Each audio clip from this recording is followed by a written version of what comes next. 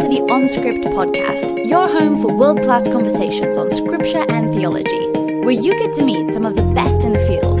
Visit us at onscript.study. Say hello on Twitter at OnScriptPodcast and stop by our Facebook page at facebook.com/OnScript. Hello, friends. Welcome to OnScript. This is Amy Brown Hughes, a co-host for the podcast with Matt Lynch, Matt Bates, Aaron Heim, Drew Johnson, and Chris Tilling. Today, I have the pleasure of speaking with Dr. Ivan Satyavrata. After transitioning out of academia of 21 years of theological education, now for 13 years, Ivan serves as the senior pastor of one of the largest churches in North India, a multilingual congregation of 8 languages and about 5,000 people in Kolkata, India. He's also the executive director of multiple social justice and outreach ministries operating under the church's auspices. He's also been a visiting professor at various institutions, including Regent College in Vancouver. I have the pleasure of speaking with Ivan today in person because he and his wife Sheila are here at Governing College. He is a visiting scholar for Gordon's Center for Faith and Inquiry. It has been a delight having him on campus, speaking in chapels, giving lectures, and spending time with our students. When I heard he was coming to campus, I recognized his name from an essay he wrote in The Spirit Over the Earth, Pneumatology in the Majority World, published by Eerdmans in 2016, and edited by 2 colleagues that I knew at Wheaton, Gene Green and Steve Pardue.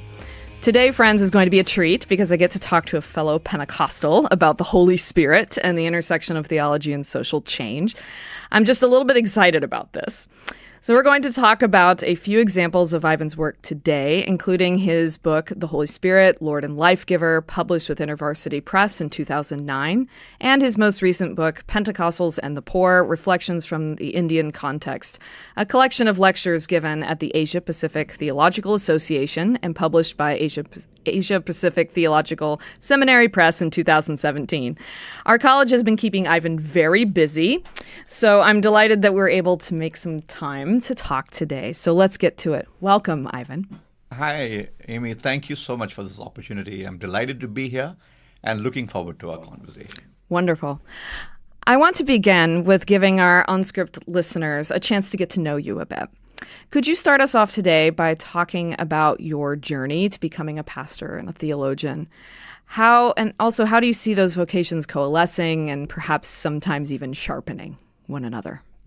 Just the highlights of my journey. I grew up in the city of Mumbai on the west coast of India. I was born to a nominal Christian family and until the age of 17 had no real meaningful faith. In fact, I would describe myself as far away from God, tired of life, and really a very morbid and depressing sort of person. And through a convergence of circumstances and through reading a book by Michael Green, simple apologetics treatment of the life of Christ, I found myself praying and asking Jesus to come into my life as Lord and Savior. That was the beginning of a journey. At that point in time, of course, I had very little or no conception of what a full-time Christian ministry involved. And certainly the thought of that would have made me run in the opposite direction. But I was just hungry to understand my faith more and ended up, again, through a series of circumstances, going to Southern Asia Bible College in Bangalore, which was the Assemblies of God college for the region. Spent 4 years there for my undergraduate work.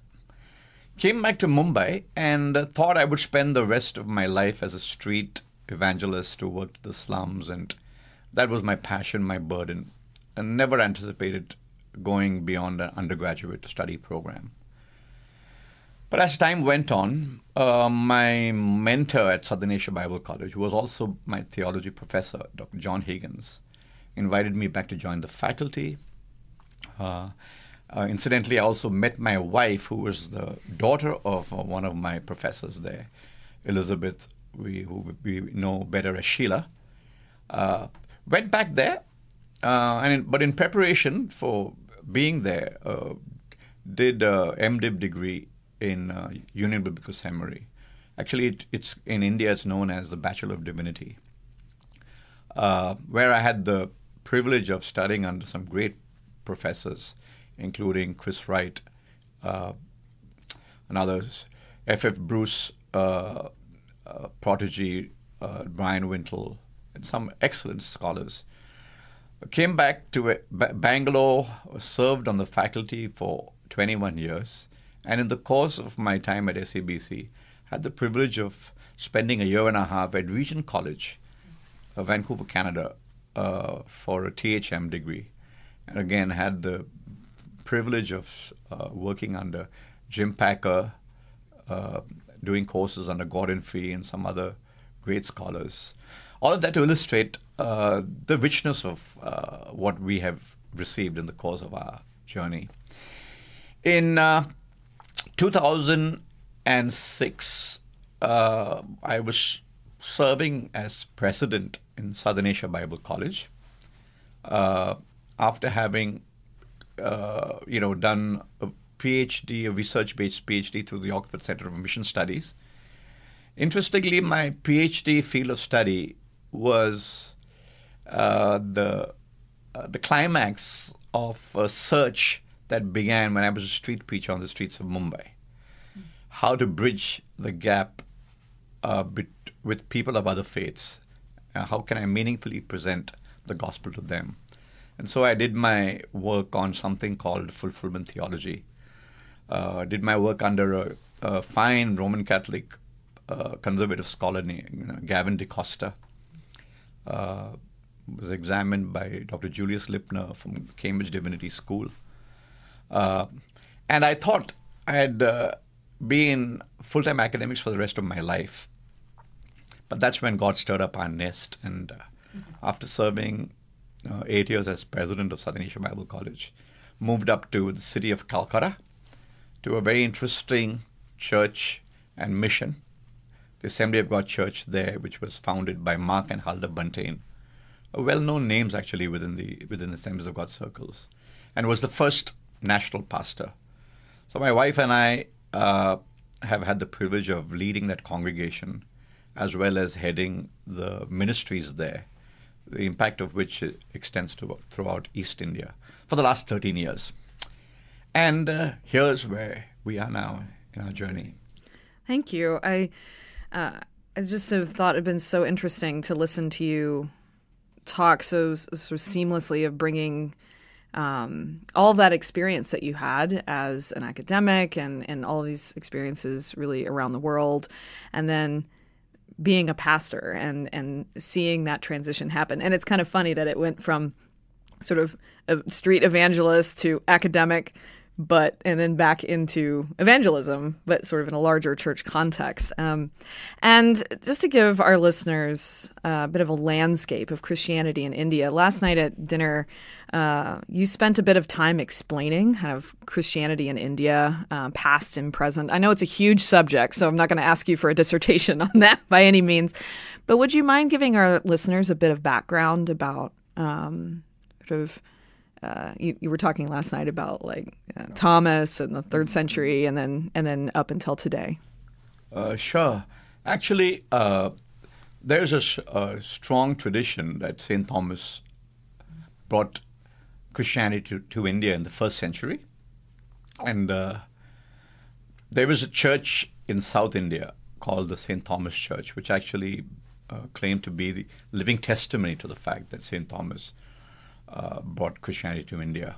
While we don't have hard archaeological evidence to confirm that, there's no doubt whatsoever that Christianity has been in India from as early as the 3rd century AD. There was active trade between the Middle East and the southern part of India, and Syrian traders moved back and forth, and many of them were Christians and brought, at least without any question, there's evidence of Christianity being there in India from the 3rd century onwards. However, there's almost a silence in terms of any missionary engagement with the rest of India for several centuries. The next high point of Christianity's impact upon India was in 1498 when Vasco da Gama came to the west coast of India, to Goa, and that represents the advent of Roman Catholicism in India. The next high point, of course, would be the early 18th century, 1706, when the first Protestant missionaries, two German missionaries financed by the King of Denmark, brought Christianity to the southern part of India. Bartholomew Ziegenbalg was the German who translated the first portion of scripture in any Indian language in Tamil in early 1800. Of course, the next high point would be William Carey's coming to the region of Calcutta, the wider region of Calcutta, in 1793. Those are the key phases of Christianity coming to India. And of course, by the time of the 20th century, early 20th century, where the peak of modern missions, you had American, Canadian, British, and all forms of European missions having their presence in India. And it was only in 1947, soon after India got independence, that many of these missions allowed themselves to be subsumed under church unification movements, the Church of North India and Church of South India. What I have not brought into this description is, of course, the free churches which came subsequently, including various Pentecostal movements as well. So India today represents a wide diversity of Christian expressions. However, when it comes to the actual impact, census statistics place in the percentage of Christians in India at 2.3%, which is small, but considering the population, it's a significant number. Most church growth experts would place the actual presence of India as being much more significant than that, both in terms of those who confess Christ as Lord and Savior may not have been included in the census. And that doesn't include, of course, the wider impact of Christianity through institutions, particularly Christian schools, colleges, and even Christian medical missions. So the circle of impact perhaps grows much wider.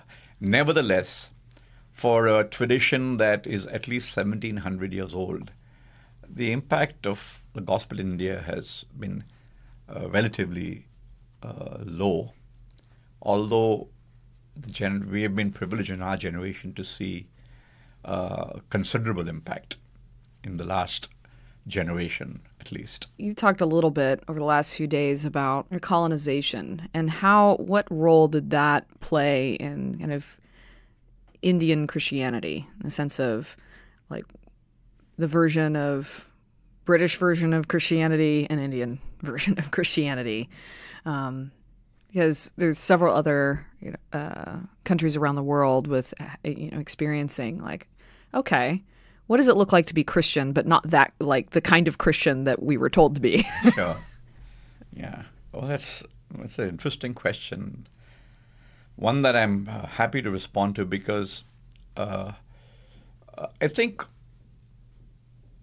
looking back, obviously you can't do much about what has happened in the past, but one always wonders what would it have been like if Christianity had come to India separate from the colonial enterprise. And I say that because, as we all know, the Roman Catholic colonial expansion had the strong endorsement of the Roman Catholic Church, and they were asked, wherever they went, the colonizers were asked to spread the Roman Catholic faith. And so you have the first level of impact on the west coast of India, where the Portuguese military accompanied the padres wherever they went, and many Indians were forced to be baptized under threat of death. That's the first level of conversion. The Protestant mission, on the other hand, bears a mixed testimony. On one hand, the British who, as you know, colonized India and occupied much of what is today. British India, of course, extended beyond what is today described as India to what is today Pakistan, Bangladesh, and even Sri Lanka. But they were in India mainly for commercial interests. However, there were occasions when, such as when churches were started in India for the military, Christianity was clearly seen as the religion of the oppressors. And you would see, for instance, the military officers go to church on Sunday, fulfill their ritual, and then come out and live what we would today regard as far from the Christian lifestyle. So the impression of Christianity that our ancestors in India would have had is more the cultural Christianity. For them, Christianity meant that you eat meat. It meant that you drink alcohol. It meant that your morals are relatively promiscuous. And so, in contrast to the Hindu and Muslim religious cultures, which are much more conservative. And so, even until today, we carry that colonial baggage. So when you look at the average Bollywood movie, if there's somebody with a Christian name, if he's a guy with the name John or Anthony, he's probably a drunkard. And if she's Mary or Sharon, a Christian-sounding name, she would probably be a woman of low morals. That's the caricature of Christianity. And so in subsequent years, when evangelical Christianity and Pentecostal Christianity came to India, the baggage that we have continued to carry to date is that this is a Western religion. It's a vestige of Western colonialism. Some today in conservative fundamentalist Hindu circles would even call it a form of neocolonialism and see this, the Christian enterprise as a subset of the colonial enterprise. I'm not sure if I answered your question, Amy. No, that was great. Yeah. That was great. To that extent, we've struggled to separate the Christian gospel mandate from the colonial, let's say, civilizational mandate, if I can use that term. If you remember, the European white man's burden, where they equated the spread of European civilization with Christianization. And so that is to date something of a problem for us when we try to communicate Christ to our people. So what are, maybe spinning a little bit more on the constructive, positive end, right? What are some of the current discussions happening in Indian theology that you find particularly interesting right now? We're going to talk about pneumatology here in a moment, but I'm curious about other current discussions that are happening. Quite frankly, I'm not... I've been out of the loop in terms of I haven't been to a theological symposium for some time now. However, I think what is at the moment, what has been and continues to be a pressing issue for India is first and foremost the issue of Indian Christian identity. What exactly does it mean? Especially in the day and age in which we live, where increasingly the rise of cultural nationalism would seek to identify Indianness with a Hindu identity. What does it mean to be Indian and Christian? While this has been a critical issue from the time of independence, I think more so now because the pressure from the wider community is to conform and to some extent subsume our Christian identity to a wider definition of what it means to be Indian. And the pressure would be to conform to greater Hinduness than Indianness. Whereas our forefathers, the freedom fighters, for instance, those who were pioneers of the modern India, actually believed in defining India in most secular terms and creating space for people of all faiths to be equally Indian. If anything, the father of our nation, Mahatma Gandhi, felt minorities such as Muslims and Christians should be actually given more space so that they feel secure in a Hindu majority country. That is certainly one of the biggest issues today, I think, that every Christian is facing. Closely allied to that is, of course, the Dalit identity. Dalits, as you know, is the name that is given to those who traditionally were outcasts outside the Hindu social structure. And as it happened, it is from that community of people that the maximum number of conversions to Christianity have happened over the last century. Because those who were disempowered, rejected by mainstream Hindu community, found the presentation of the gospel attractive and, of course, empowering. Many of them have got educated through Christian institutions and actually have found an identity that is gives them some status and recognition in society. And so that's the other area where there's a considerable amount of theologizing going on, where Dalit Christians particularly are at the forefront of demanding more space for Dalits and a wider Dalit identity. It goes beyond just the Dalit Christian identity. So let's shift to discussions of your books for a little bit. Your book, Holy Spirit, Lord and Life Giver, is an accessible introduction to the Holy Spirit. I really enjoyed how it was laid out, and especially enriched by various stories from your experience as a pastor, as a professor, just daily life, like talking about running into people on the train and having conversations. What do you say to those who are suspicious or perhaps just nervous about acknowledging the work of the Holy Spirit in the lives of individuals and communities? Sure. Just by way of clarification, the Global Christian Library series, to which my book on the Holy Spirit was a contribution, was intentionally structured to be in a narrative form. So it was not just my preferred style as much as something that's required of the entire series. And I definitely enjoyed putting it in the format that I did.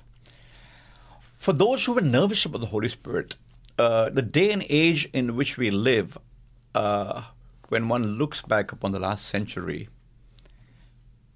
I think it's hard to be suspicious anymore about the activity of the Holy Spirit. I think if there was a time when people would necessarily be nervous, suspicious, I think today the Pentecostal movement as a whole has demonstrated, on one hand, its credentials as an effective means of bringing health and nourishment, revival to the church. More importantly, in terms of missional impact globally. For instance, in India today, while as elsewhere in the world, the Pentecostal movement is growing rapidly, its real impact, I think, is to be measured not just in the growth of those who identify themselves as Pentecostal or those who attend Pentecostal churches, and the numbers are huge and growing. But when you look at other movements which are not, would not identify themselves as Pentecostal, the charismatic or Pentecostal type of worship, the type of experience, for instance, it's very rare now that you find anyone in any mission agency, which, by the way, mission agencies in India, the growth of mission agencies, indigenous mission agencies in India is a very significant development of the last 50 years in India. And maybe only one or two of them would describe themselves as Pentecostal. Most of the others wouldn't. But almost every one of those organizations, you would have their personnel giving you stories of healing, praying for the sick, of what we describe as, a presence of charisma among their converts. It's very common in India now, whether Pentecostal or non-charismatic circles, for people to recognize the reality of the demonic and what earlier used to be, in many ways, only a characteristic of Pentecostal churches, where you have exorcism, demons being cast out, is now very much passé. It's normal to even churches which may not describe themselves as Pentecostal charismatic. So to that extent, I think in a healthy sort of way, there has been a permeating of the healthy aspects of the Pentecostal movement into different expressions of the church. I'm speaking, of course, of India primarily. Can't comment on outside of India. Of course, yeah. Thank you. And maybe jumping off of that a little bit, I really enjoyed your essay and the piece I mentioned earlier, The Spirit Over the Earth, Pneumatology in the Majority World. In that essay, you talk about the personhood of the Holy Spirit in Indian Christian thought. And I really appreciated how you outlined Christian and Hindu conceptions of spirit, as well as how pneumatology has developed in dialogue with specific traditions. Would you unpack some of those observations there, I mean, in general, just to give people a sense of that conversation about the personhood of the Spirit? Well, I think not just with the advent of the modern Pentecostal movement, but I think globally there is certainly a greater awareness, sensitivity to spirituality. Even here in the West, for instance, with the spread of New Age and so on and so forth, there's an openness to the supernatural. There's an openness to things of the Spirit that I think is perhaps unprecedented in the recent past.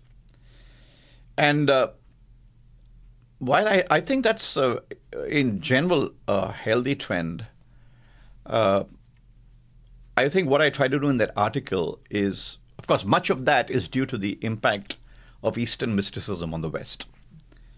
I think for the West, perhaps in the post-war era, after having swung too far towards materialism, perhaps the pendulum was swinging back a little bit towards openness to spirituality. And while I think in principle that's a healthy movement and an opportunity, I think the danger is that in the overeagerness to embrace the spiritual, there is the danger both within the church as well as in the broader culture to embrace what I think I define in that article as a pneumatomonism. And pneumatomonism is perhaps what a Christian description of, in broad strokes, of spirituality in Hinduism. Hinduism is deeply spiritual, and Eastern mysticism, of course, is grounded in an understanding of the world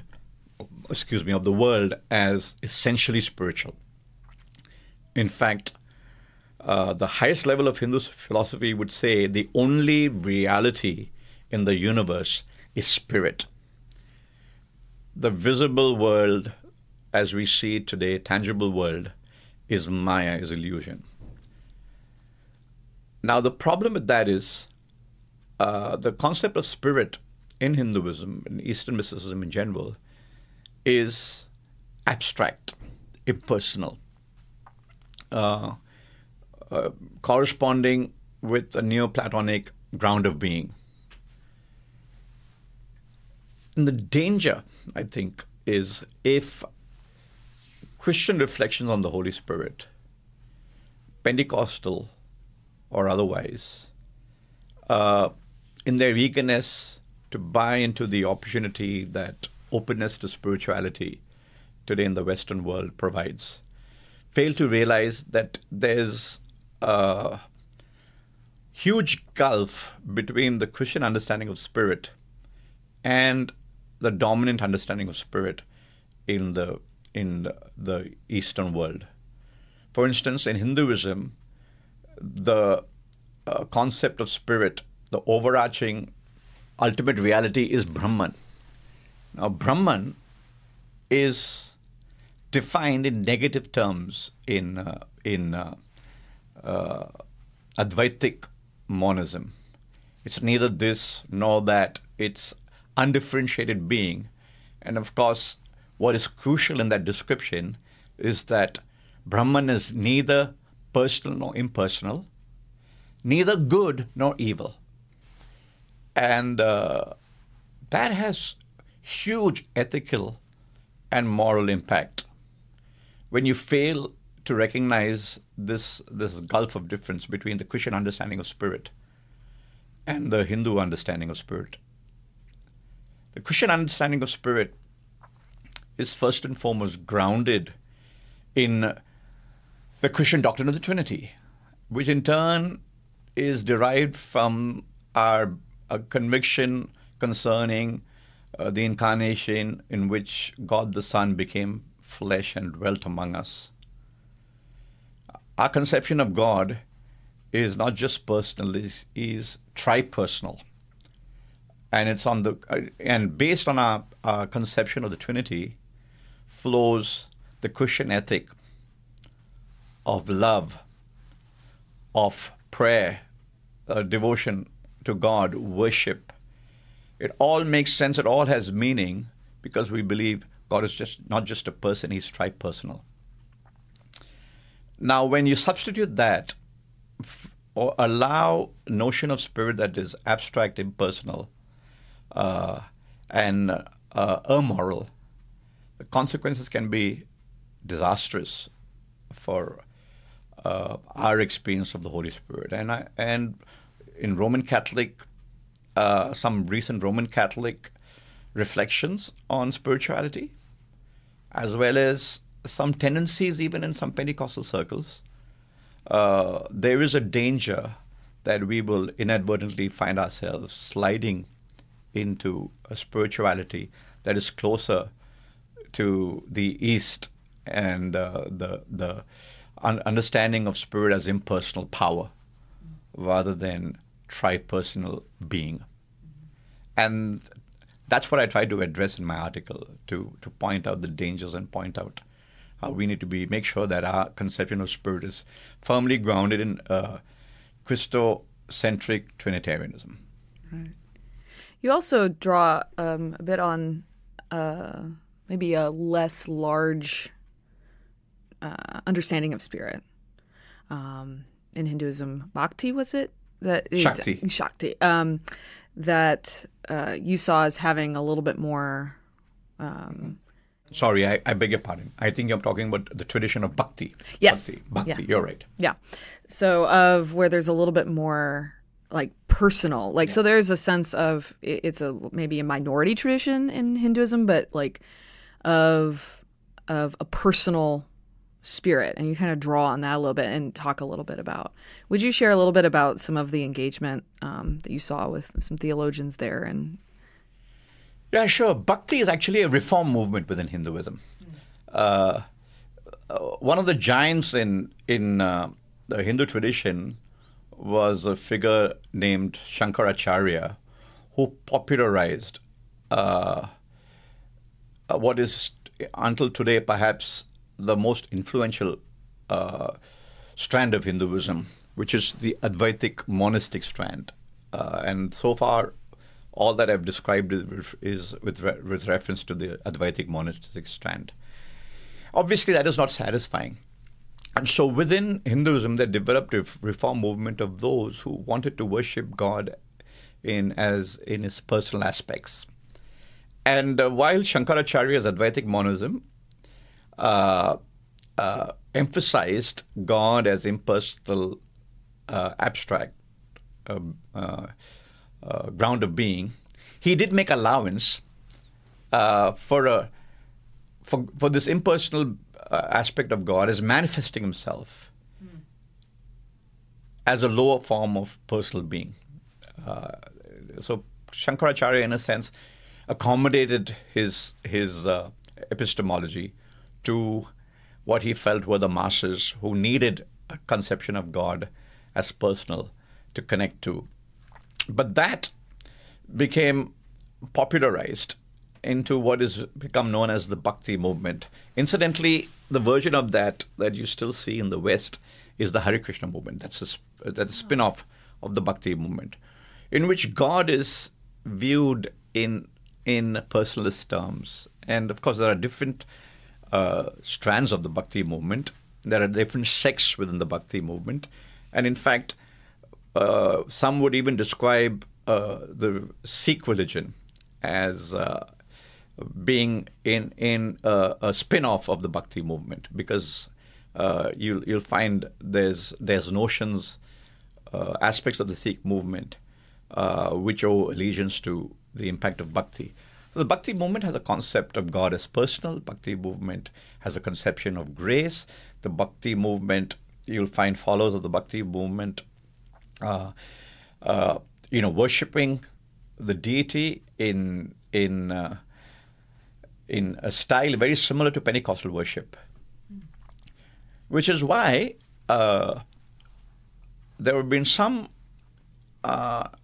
figures within Hinduism, there were at least two well-known figures that I have personally studied, dealt with, one of whom I think I mentioned in that article, Sundar Singh, whose Bhakti orientation actually seems to have created in their hearts a hunger for God, which they found fulfilled in Christ when they first received the message of the gospel of Christ. Another well-known figure who would identify himself, who actually said, I don't refer to him specifically in that article, but who actually said, I came to Christ on the bridge of Tukaram. Tukaram being one of the Bhakti poet saints. The name of this famous Christian is Narayan Maman Tilak, who in fact went on to write many songs and was a leader of the church in and around the Bombay area in Maharashtra. Very well-known Christian leader. So, in fact, I actually suspect the reason the Pentecostal movement has been so successful in India and drawn so many followers is because the Bhakti movement is a movement that is very popular among the masses. And a person who worships God within the Bhakti stream very naturally, easily is attracted to Pentecostal worship and that particular expression of the church in India. It's interesting. Well, let's move into your most recent book, Pentecostals and the Poor: Reflections from the Indian Context. Ask you a couple questions from this because I was particularly struck by your reflection on the traditioning process of Pentecostalism. That's the word you use, and how you talk about this as an urgent necessity. You say that, this is a quote, a failure to do so, this traditioning process, in a timely manner could result in the emergence of inauthentic and inadequate depictions of the Pentecostal tradition that fail to fairly represent its roots and distinctives. You call this like a global task. So would you speak to what goes into this traditioning process, or maybe what you hope to see and what needs to be done? Because I have a sense, I have a slightly personal stake in this, because growing up in the Assemblies of God Church, and then moving to like a larger charismatic sort of non-denominational version. I went to it was a very large church, and when I got to college, I went to Oral Roberts University in Tulsa, which is definitely more on the Pentecostal end of the spectrum. And I had thought that I had a pretty good handle on what my tradition was until I got to college and realized I had no idea. That I got there and went, oh, there's a lot of people here that I didn't realize were part of my family, that I didn't understand, I didn't know. And I realized just how, I mean, I loved growing up in the tradition, but it really lacked a lot of roots. And I spent a good amount of my undergraduate time learning my own tradition again in a lot of ways and understanding how it connected with the broader story of the church. And so when I read this in there, I thought, oh, wow, it's not just a problem here. But this seems to be a larger issue in Pentecostalism. So if you wouldn't mind speaking to some of that. Sure. And I sure hope, Amy, you go forward in that and actually do some work on helping us all to tradition Pentecost. I think what I had in mind was, I guess Pentecost today or Pentecostal today has become something like the word Christian. It can mean anything depending on what you want to put into that term.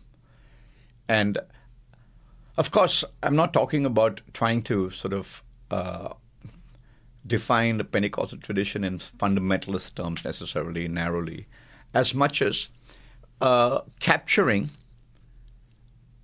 some of the richness of what the Pentecostal revival brought to the church at large. For instance, one big one, as far as I'm concerned, is, Martin Luther in theory talked about the priesthood of all believers.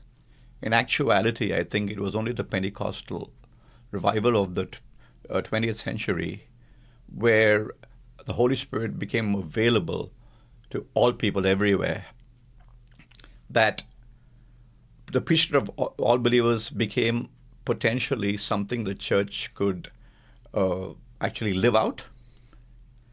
And yet, sadly, you will see within a lot of Pentecostal denominations the inertias towards becoming like the older denominations with the deep clergy-laity divide.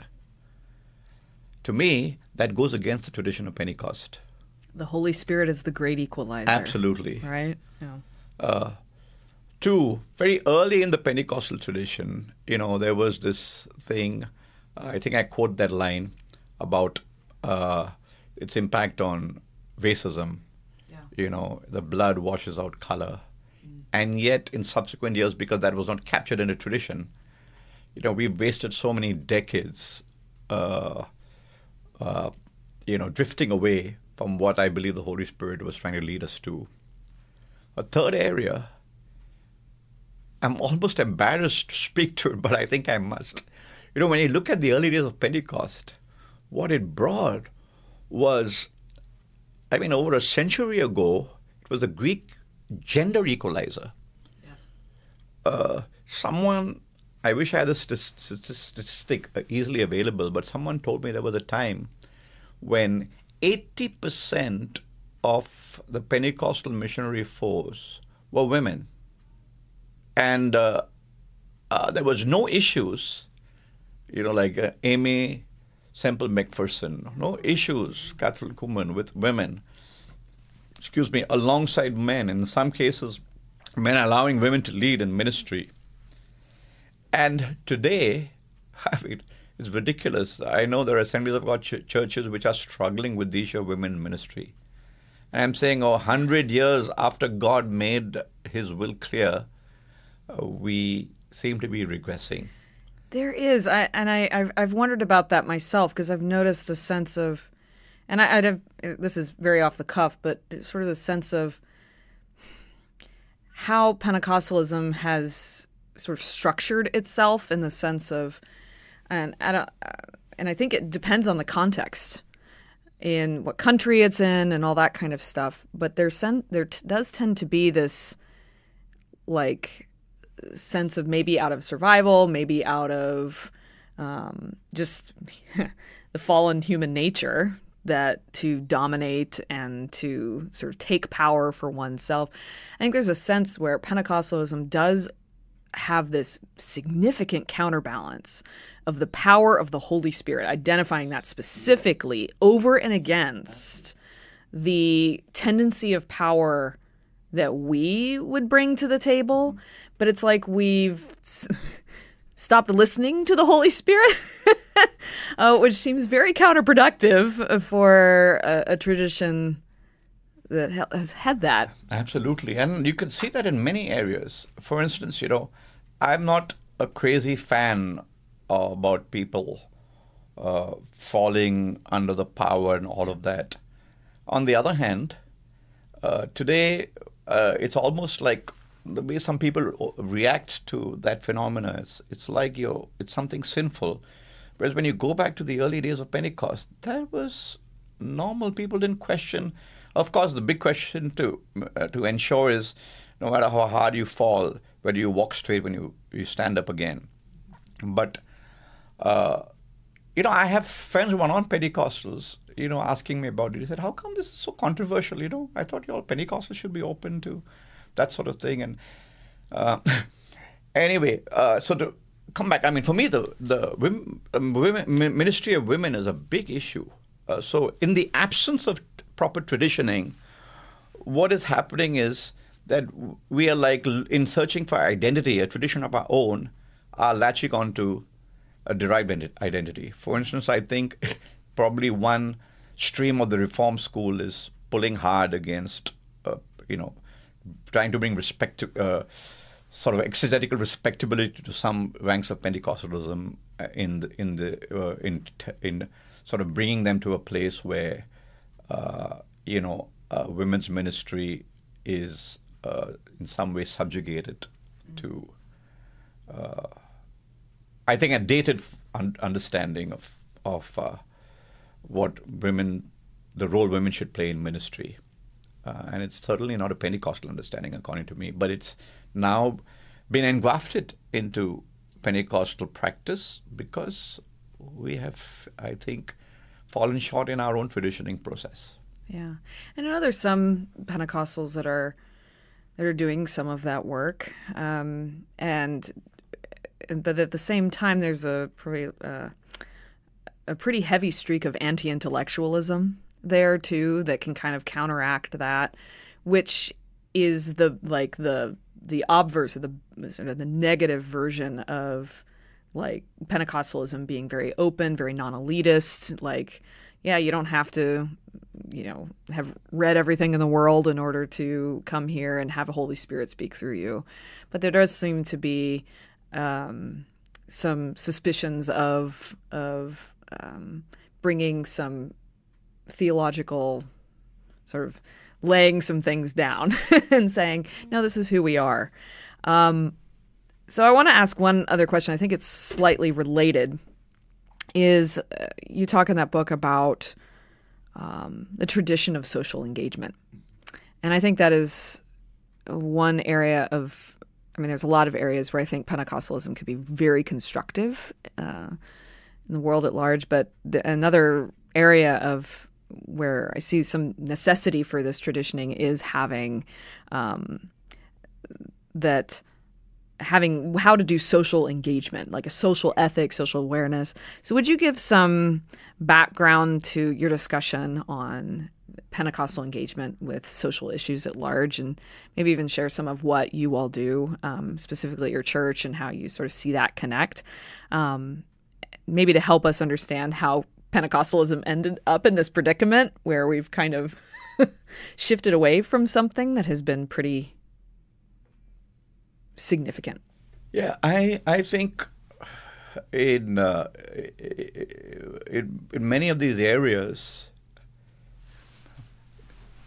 if you'll allow me a little bit of speculation, I actually think left to itself, the Spirit, a genuine move of the Spirit, actually had brought significant correctives to some of the weaknesses of the church as, preceding modern Pentecost. For instance, in the movement towards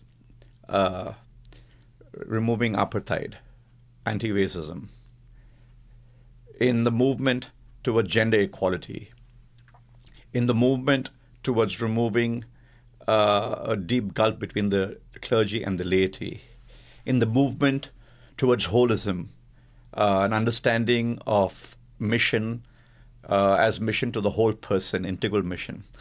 I think many of these, if we look at the early stage of Pentecost, there was definitely an inertia in that direction. But I think because perhaps I think in the next generation, because the first generation of Pentecostals were theologically literate, but didn't, I'm afraid, do enough theologizing, and perhaps it wasn't appropriate at that time. But you had another generation of Pentecostal leaders who were anti-intellectual, and as a reaction to that, in the absence of theological literacy, did a lot of borrowing when it came to theologizing. For instance, the Scofield Reference Bible. A lot of Pentecostals went the dispensational way, and for decades did not realize it actually is counterproductive to the heart of Pentecost. And then I think when it comes to women in ministry, we went to fundamentalist exegesis and imported that into the Pentecostal theology. When it came to, even though in the early stages of Pentecost, intuitively led by the Spirit, we would help the poor, all of a sudden, evangelical fundamentalist issues, the reaction to the social gospel became co-opted into the Pentecostal agenda. So I think that's unfortunate. But when we look at, if I dare to suggest, the purest tradition within Pentecost, Pentecostals have always, when they are spontaneously led by the Spirit, have responded to need. Yeah. And I can speak for the mission and church that Sheila and I are presently privileged to lead. Our founder, Dr. Mark Buntain, and his wife Halda Buntain, they came to India as evangelists. In fact, they came on a temporary assignment. And Sister Buntain, who is still alive today, very much alive, jokes and says, they sent us on a temporary assignment. And even though she doesn't live in Calcutta now, visits Calcutta now and then, says, she's still waiting for the replacement to come. Anyway, that's an aside. But they came as evangelists, and all he did in the first phase of his ministry is have old-fashioned tent meetings. He did not come prepared with a social agenda. But I think the turning point came when one day a beggar at the back of the church, in the midst of Mark's preaching, said, "Preacher, first fill our bellies and then tell us about a God who loves us." And that pierced Mark's heart. And he realized the incongruity of trying to lead a person to Christ and tell them to repent from their sin when they were struggling to make both ends meet. And so the social outreach in Calcutta, which continues to this day, began with a reflex response to need. It didn't begin with a well thought out, social theology as such. Mark Buntain saw people who were refugees, hungry, dying on the street, to some extent also inspired by the work of Mother Teresa, and they worked side by side. Began a feeding program for people who were dying of hunger. Then he saw little children running on the streets, getting into trouble. He said, these kids need to be in school, but no established school will take them. So he started schools for the poor. And of course, to support the schools for the poor, he needed to start a child sponsorship program. And then, of course, the schools expanded. And, of course, within the schools for the poor, they would feed children. And then subsequently, of course, they realized that feeding program is good, but it's a black hole. You're not empowering the poor. You need to alongside feeding the poor and educating them, you need to help them to help themselves. And so we started a vocational training center, which provides employment skills and short-term modular courses, at the end of which the poor are able to go and make a living, earn for themselves, and pull their entire families out of the poverty cycle. So as time has gone by, of course, and as more sophistication has come, more reflection has come to our engagement of poverty, it's now it's not just action, it's action reflection. We give thought to how we are engaging the issue of poverty, without in any way compromising our commitment to proclamation. So one naturally flows out of the other, and in many occasions the right hand doesn't know and is not involved with what the left hand is doing. It's part of our overall credibility in a country like India. So we do not do good deeds to attract the poor. We don't offer them food or education as inducements for conversion. But what it does do is those people of other faiths who see what we do want to come and ask us, why do you do what you do? Why are you engaged in rescuing children from the red light district? They are not your children. Why are you so concerned about them? Why are you concerned about feeding people on the streets? And then we have a chance to tell them, well, we do this because this is the God we serve. This is the God he loves. And he did more than that. He died for our sins. And why don't you come and be part of this movement of change? We want to see the world transformed. We want to see hungry children fed. We want to have more people come alongside us and help us in this movement of change. And it's without any apology, a Jesus-centered movement. Yeah. Thank you for that. I'm going to transition us to our speed round now. I'm just going to ask you a few questions, just real quick answers, right off the top of your head. Are you a morning or a night person? Night. Ooh, Yes. I'm a morning person, but that's okay. I'm envious of morning persons. What superpower do you wish you had? I wish I had access to tons of money, so then I wouldn't have to stress over how I could fund so many of our programs. What's the most significant book theological book that you've read in the last 50 years? Oh, wow, that's a big one. Or that you've seen in the last... Probably Mission of God, Chris Wright, his magnum opus, if you can call it that, which he interprets the whole Bible missionally. Do you have any unusual phobias? None that I can think of.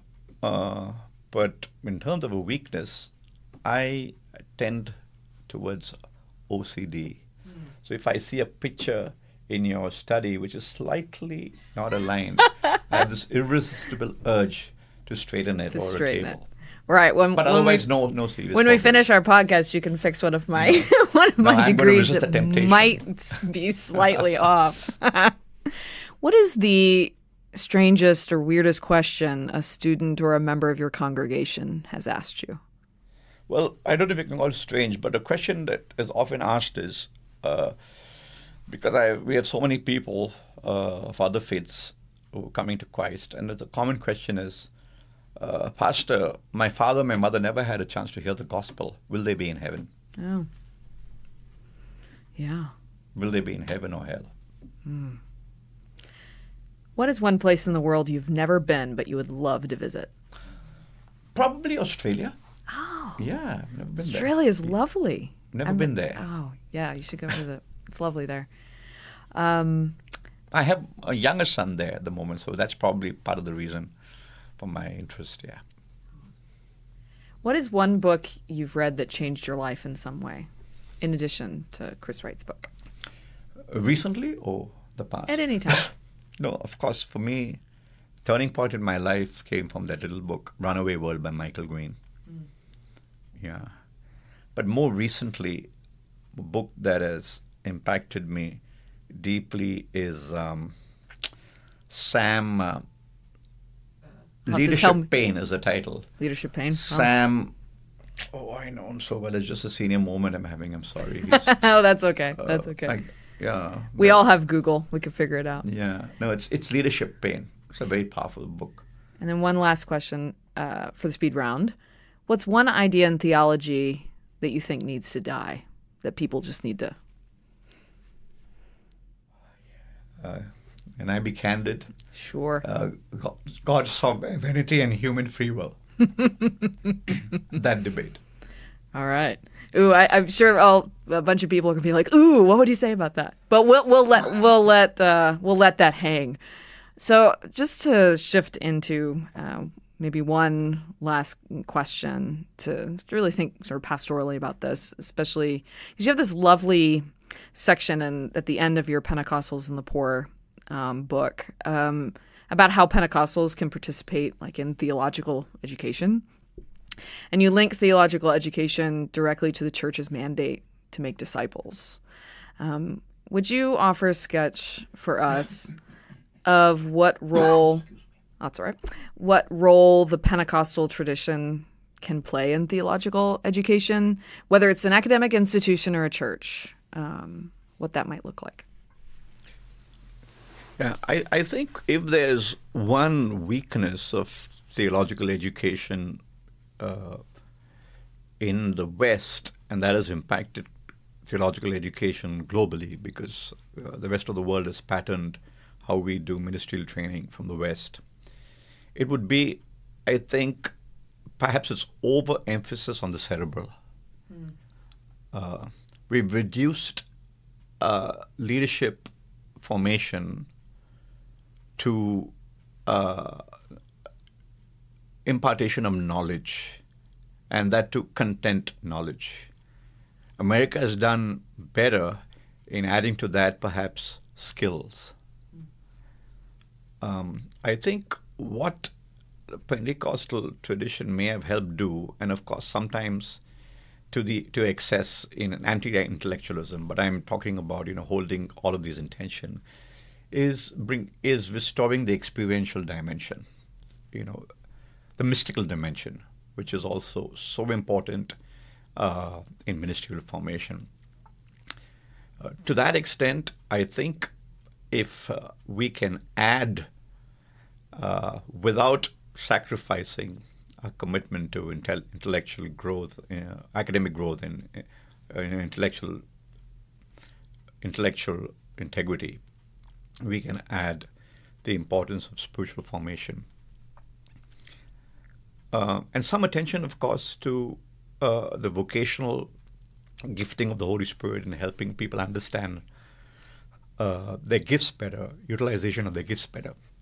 I think that is something that Pentecost could add to the ministerial training process. So I was thinking about, when I was structuring this question too, just thinking about how key transformation is and how to talk about transformation in the sense of discipleship. Because one of the questions I've often heard in churches and just with students and such is on like pastoral, like small group levels all the way up through academic conversations, is how do you like talk about helping, how do you help people learn what transformation is and then how to like do it? We're told to make disciples, and then we have books that have very sort of structured versions of that people don't see themselves in often because they tend to be, like you said, very cerebral. And other times there's just this sense of like, after the conversion experience, the Holy Spirit just sort of randomly helps me in some way. It's either we're over-structuring it or we're completely under-structuring it. And there's this real loss there, or maybe just a gap there, a lacuna of how transformation might look in the Christian life. And I think that Pentecostalism has an opportunity perhaps there to help us understand a little bit more about the dialogue of the Holy Spirit and transformation. So how do you, as a pastor, shepherd people through what it means to transform, what it means to become a disciple? I wish I could ask you that myself, because in fact, however, it is a major concern of mine. It's something I struggle with, because I think what you've touched upon is a critical need in the church, and I'll tell you why. It's like you described. It's as though you read my mind. We have made the Christian life a series of events. You accept Christ, the first event. 2, you get baptized. 3, Pentecostals talk. We talk about the baptism of the Holy Spirit. 4, another crisis experience. Or then you attend church. And of course, if you want to go further, you go to Bible college. Or you go through a discipleship training program. So it's all about a training program. It's about, another step. And yet, when you look closely, while there may be some attention to the internal process, most of the time, we expect, like you rightly put it, what we have called sanctification to happen incidentally on its own. And I think if I can just add to your question and make a few comments, I've struggled with this because I've often seen people in leadership who are not whole. They're still, not just broken. We all are broken in a way, but broken to a fault because they've not been sanctified. And I'm not talking about sanctification in the sense of, becoming sinless or, how we would understand holiness in the traditional sense, as much as they don't seem whole persons, insecure. A lack of spiritual disciplines as well. Yeah. Like prayer No, life. I'm not even thinking of that. I'm talking about, that's different. Yeah. For me, those are important, but they are mainstone. And I'm talking about the fruit. I'm talking about secure leaders, a leader who is flourishing and nourishing, a leader who is fun to be around, a leader who you're not afraid of, a leader who doesn't feel threatened, a leader who's not manipulative. And I'm saying all that because I don't blame the leadership for coming to a place of power and influence broken. I blame the church. We have failed to understand the true nature of discipleship. And we have to find a way, unless we believe the gospel which promises internal change, transformation, unless we believe it doesn't work, we've got to find out what aren't we doing right. Why is it when Paul says, if any man be in Christ, he's a new creature, all things are passed away, all things have become new. It's not just about that I don't drink or don't smoke anymore, but I'm a different person. What are we not doing right so that people who are broken experience a sense of wholeness along the journey?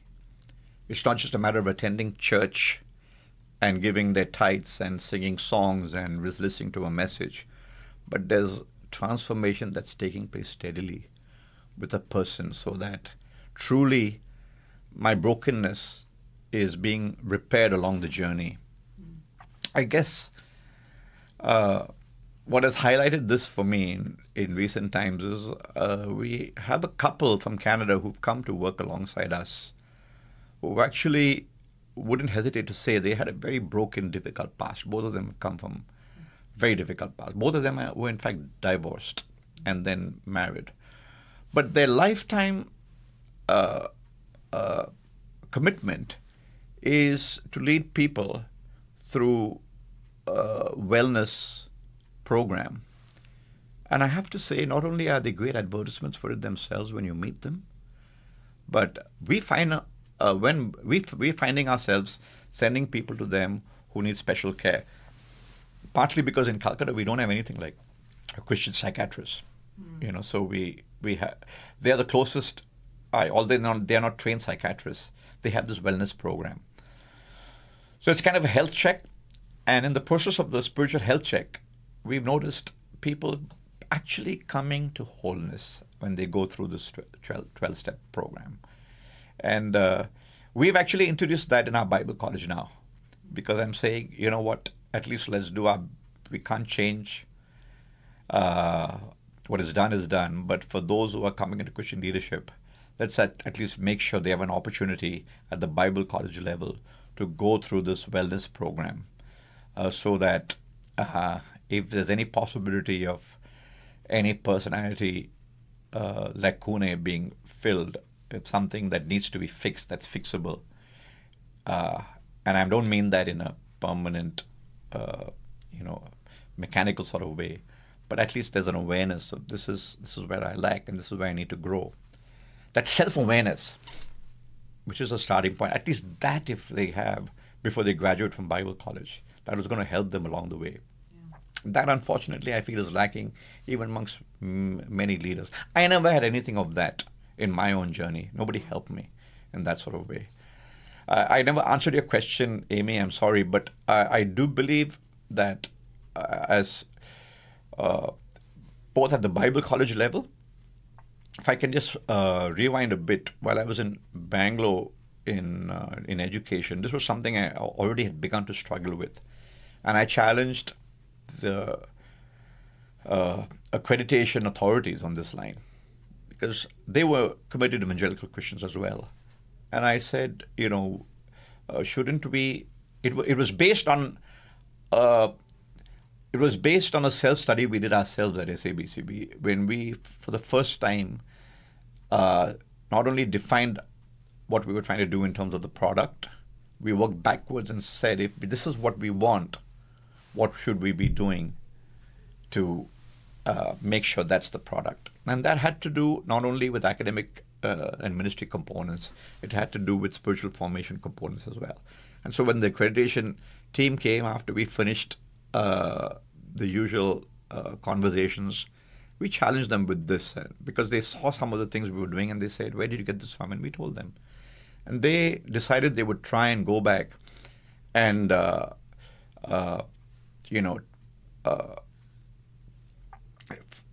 fine-tune the accreditation process to at least bring some of that component into the process. Now, obviously, these are things which are hard to, it's difficult to have metrics and clear definitions. Yeah. But nevertheless, if there's at least an intentionality, but yes, we profess and proclaim a gospel of transformation, and we should be intentionally ensuring it's not just an empty promise, it's not just something we claim to be doing, but actually we should be experiencing what we claim the gospel does.